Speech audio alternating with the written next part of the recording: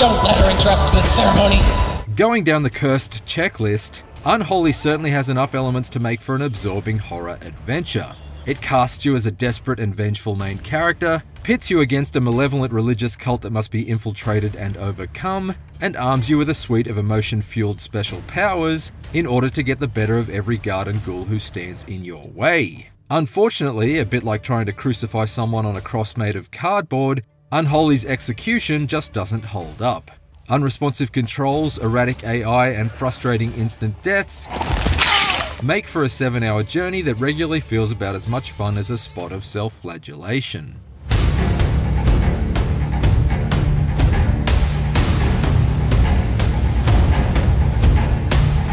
Young mother Dorothea wants to escape the grip of a religious cult known as Spring of Eternity, but there's just one problem. The church's high priest has snared the soul of her son Gabriel and fled our mortal realm to a cathedral deep in the heart of a supernatural underworld known as Eternal City. With a wizened old crone she meets up with in her father's apartment building acting as her spiritual guide, Dorothea is able to cross over to this perpetually gloomy netherworld via an arcane ritual, and it's here she must conquer a disappointingly modest variety of grumpy armored guards and twitchy zombie types in an effort to rescue her only heir. Submit yourselves to the fire of our faith.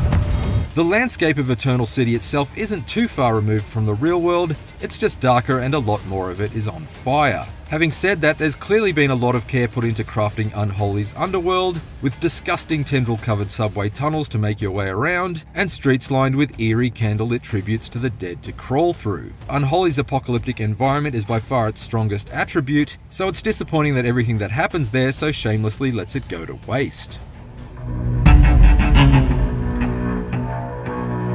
Dorothea's plight is an emotional journey in more ways than one, because in the realm of Eternal City, human feelings can be harvested from corpses in the form of coloured orbs that can be used to your advantage, at least in theory. This crystal, it resonates with strong emotions? When loaded into Dorothea's supernatural slingshot, anger can be blasted into breakable objects, shock becomes literal bolts of electricity that can fry power circuits from afar, sadness serves as smoke bombs to break your enemy's line of sight,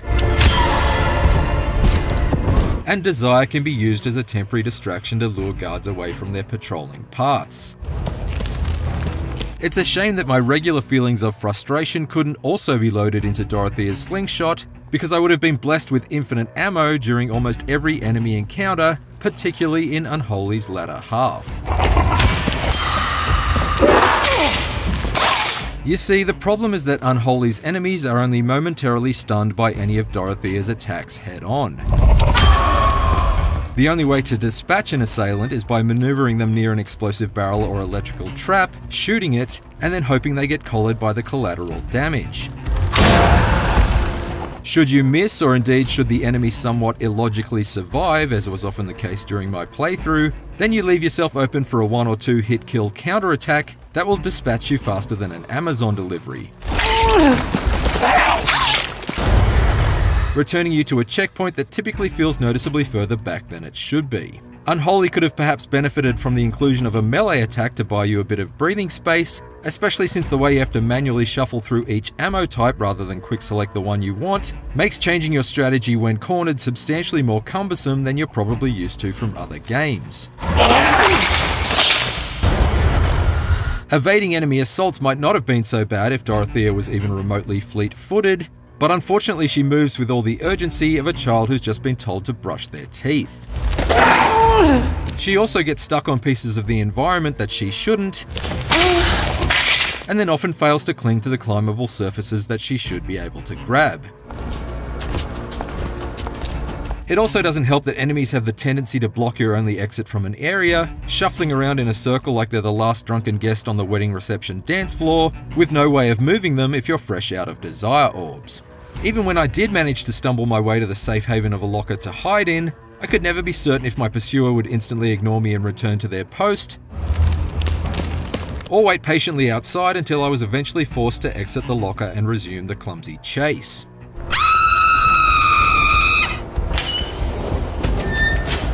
Unholy's largely passive arsenal forces you to adopt a stealthy approach more often than not, which would be fine except that rarely do its stodgy stealth mechanics feel reliable enough to make for an enjoyable sneak through the shadows. You are still weak, but there are things that will help you. As it turns out, there's a plague running through Eternal City that's killing all its residents, so it makes sense that Dorothea is told to mask up upon entry. This mask will protect you from the effect the city has upon its people. However, this is no surgical grade N95 shield, but rather a mystical veil with special vision modes that can be toggled on to reveal interactive elements in the world. It can be further upgraded over the course of the campaign to serve as an actual gas mask to prevent Dorothea from perishing in poisonous gas clouds, and eventually as a sort of thermal vision to detect the late game demons that are otherwise entirely invisible. These are each useful for the most part, although strangely you can't activate any of these mask modes while you're operating Dorothea's slingshot, which makes trying to lure an invisible enemy into a trap an annoyingly approximate task.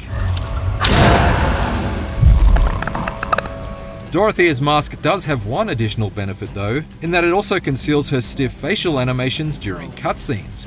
How can we undo this? There is no undoing it. Still, it can't hide her wooden line delivery and charmless attempts at sarcasm. Then I need to help you, no matter what I want.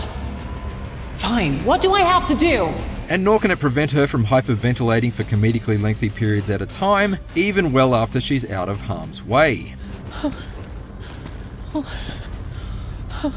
It's almost as if Dorothea's gasping and Unholy's swelling soundtrack is trying a bit too hard to convince you that your situation is scarier than it actually is.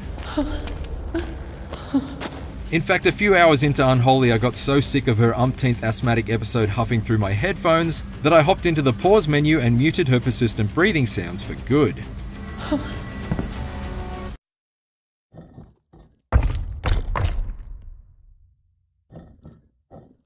There, much better. I was especially grateful for that option since elsewhere in Unholy there's not a hell of a lot of meaningful choices offered. A tacked-on upgrade system sends you sniffing around for special mementos from Dorothea's past, which can be exchanged at special shrines for 7 different skill buffs, but few of them make a tangible difference to your approach. Unlocking the ability to carry more than 3 of each slingshot ammo type is one genuinely handy exception, but I never found a compelling use for Dorothea's running slide move, aside from the initial dash through a timer-based gate that served as the ability's tutorial. In fact, there are a lot of elements in Unholy that are introduced and then quickly forgotten. Early on I was able to use a smoke bomb to confuse a motion detector in order to bypass a locked door, but I never found any such similar instances of circumventing security ever again.